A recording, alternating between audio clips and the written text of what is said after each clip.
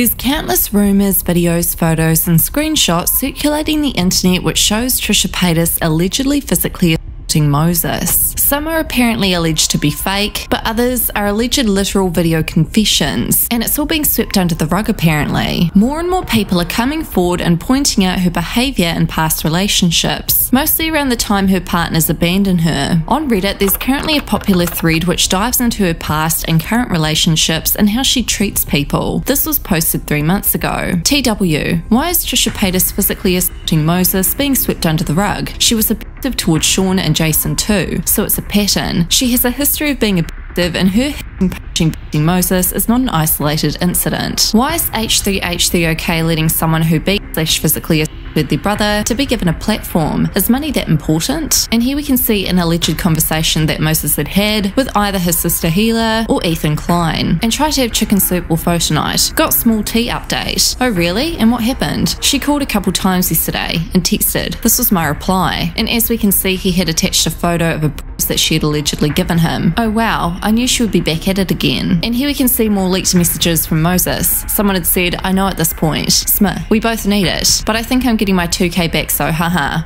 I need it more than you, just kidding. Coming out of an abusive relationship is no joke. I could imagine, mentally and emotionally, but yeah, you need it more. I need a vacation away from my vacation, lol. I'm just going to be a part of your enjoyment. In the Reddit thread, someone else had exposed this. Just some info and sources for the ones who don't know about this, and so I can avoid being bombarded with the same questions. First couple of months when Trisha and Moses met, their relationship was only as friends, and Moses says that in her videos. They were quarantining together and only had a friends with benefit relationship. Moses was seeing a couple of girls, including his ex, a girl he slept with, and a girl who catfished him. Not only was he seeing them, but he was also gossiping about Trisha to them. Yikes. One day before the end of April, Trisha found out he was messaging other girls, despite them only being friends, then paid him repeatedly, threw his keys over a fence so he wouldn't leave, and then tackled him and wouldn't let him leave unless he had sex with her. In the first Frenemies episode, Ethan mentions that Moses messaged him that Trisha punched him, and then Trisha totally dismisses what happened and says that it was nothing and that it was just a light punch.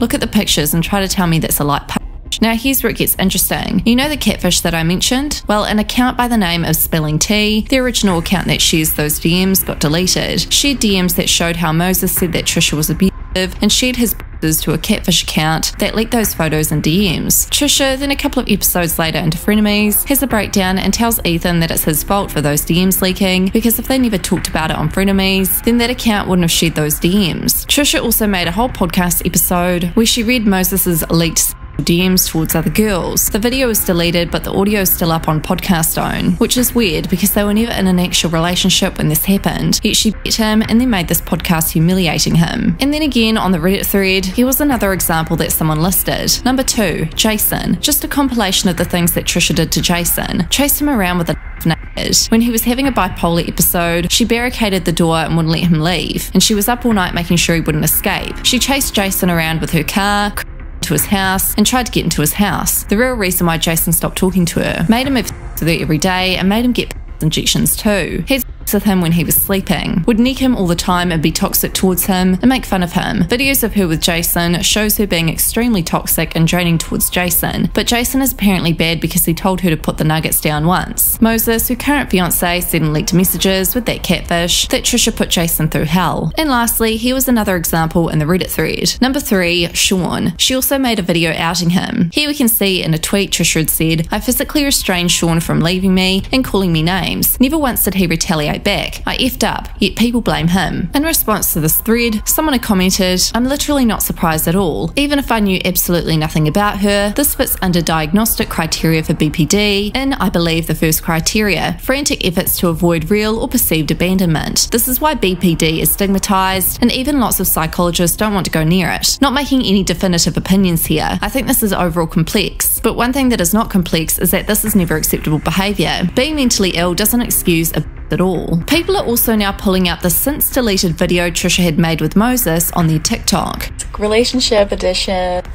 Put a finger down if they wouldn't let you hang out with opposites. Put a finger down if they wouldn't let you like certain people's photos. Put a finger down if they got mad if you didn't respond in 5 minutes. Put a finger down if they ever got physical or threw something at you. Put a finger down if they ever do sexually. Put a finger down if you got to keep your location services on. Put a finger down if they've killed themselves if you've tried to break up with them. Put a finger down if they've called you names. Put a finger down if they called you overly sensitive, but really they were just being mean. And lastly, put a finger down if they've ruined your life. And once again, no one is questioning why this video was deleted. In one of Trisha's recent exposing videos on Ethan Klein, she'd said this. It's just like the Moses thing of you know, I last summer, and it doesn't matter the circumstances, like I hit him, and that gets thrown in my face all the time, and it's fine, but I'm not a domestic, I'm not this repeat of, you know what I mean? Like, someone tweeted about this video saying, "Lol, I'm sorry. Did I just watch Trisha Paytas in a new video admit to physically abusing Moses, but somehow making herself out to be the victim? WTF?" Angelica Oles had recently tweeted, "The fact that in all of this, people are ignoring Trisha admitting to abusing Moses, why is everyone skimming over that? And more importantly, defending them?" Someone had tweeted, "I remember the vlogs of her doing the same thing to Jason when he tried leaving her house. I'm not a fan of his, but her saying she's not a repeat offender isn't true. She needs serious help." And here's a tweet that Trisha had tweeted a few days ago that said, "Moses didn't want to date me for months because of extreme episodes, and I'm shocked he stayed around. But since getting treatment together, for me, I haven't had one with him since November 2020, and it's proof that what I'm doing is working, even if it's just an inch over a mile." Someone responded, "Didn't you abuse him though?" Now, a while back when Trisha's ex-boyfriend Jason Nash was getting cancelled earlier this year, his 23-year-old girlfriend was also getting exposed for posting some not-so-anonymous things on Reddit, asking for advice from people about her relationship with Jason. Within this not-so-anonymous post, Jason's younger girlfriend exposed Trisha's treatment towards Jason while they were dating, and honestly, it won't shock you. How can I balance my mental health with a partner who has severe PTSD? A little less than 2 years ago, I started hooking up with a man while he was in town for a work trip. I live in New York and he lived in LA, which I happened to travel to around twice monthly for work. He also travelled to New York for work often, and we started to hook up on a semi-regular basis. Note, I'm in my mid-20s and he is in his mid-40s. I never expected anything more than a hookup, let alone see him again, but we became instant friends. Eventually, I began to develop feelings, but found it rather unlikely as he was in the public eye for work a lot, and I just began my career in New York City. In the beginning of my feelings, it was brought to my attention that the man had suffered BPD and had severe PTSD from his past relationship, which ended in May. We met in late June. His past partner used to physically and mentally abuse him, stalk him, attempt to ruin his career, and more to the point where sometimes I would hear him cry himself to sleep. He used to flinch sleeping next to me out of fear of being hit.